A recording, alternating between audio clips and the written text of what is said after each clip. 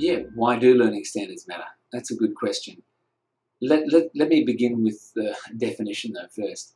Learning standard is a definite level of achievement or excellence that has been agreed upon, whether it's by consensus or custom or authority. It's saying what is the standard that has to be achieved. Such as, qualifying for the Olympic high jump for women is 1.96 meters. So you can't play in that field if you don't get above 1.96. Now, why do we need standards? Well, first and most obviously, if you know the standard, you know what you need to do to improve to get there. So improving is the first reason. The second reason is accountability. Now, there's two aspects of accountability. First of all, there's value for money. So lots of people are spending money in higher education, whether that's students or parents or governments or organisations. They're spending money and they want to know, is this a good value for the money that's being spent?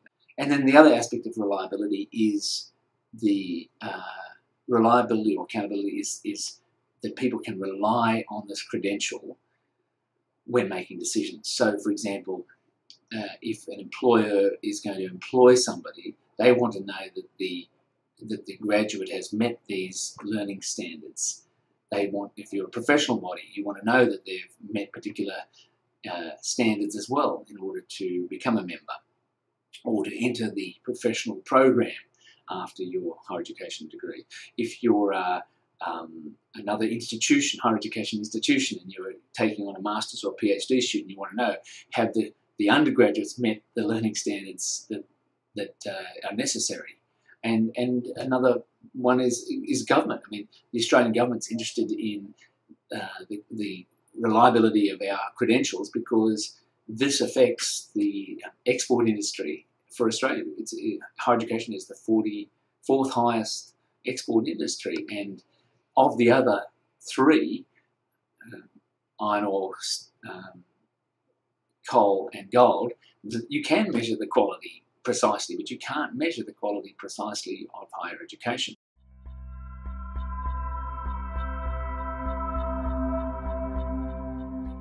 The government has instituted the higher education regulator called TEQSA, the Tertiary Education Quality and Standards Agency, and one or several of their higher education standards actually talk about that the course has been designed with a view to what are the external standards, and secondly, that there is evidence that these standards have been achieved internally, and that there's also been some benchmarking. Somebody else has looked at it in the sense to say, yes, they've achieved that particular standard.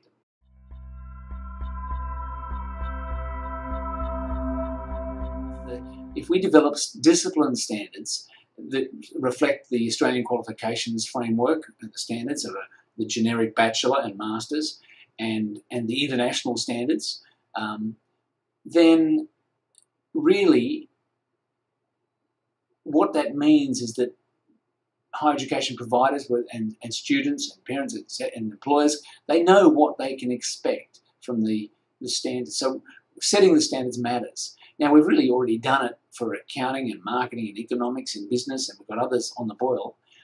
And there's a plethora of other disciplines in Australia that have set standards as well. Science, law, engineering, geography, history, blah, etc.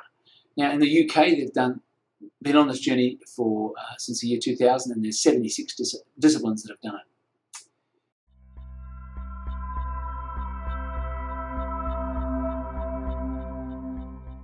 Now, then comes the question, how does each higher education provider then develop those capabilities? And what we want to make sure that we retain diversity, and that each provider can retain their niche and develop students. So if they want to take a private sector focus or a international focus or quantitative focus or whatever it is, that they can do that. It shouldn't matter how they achieve it.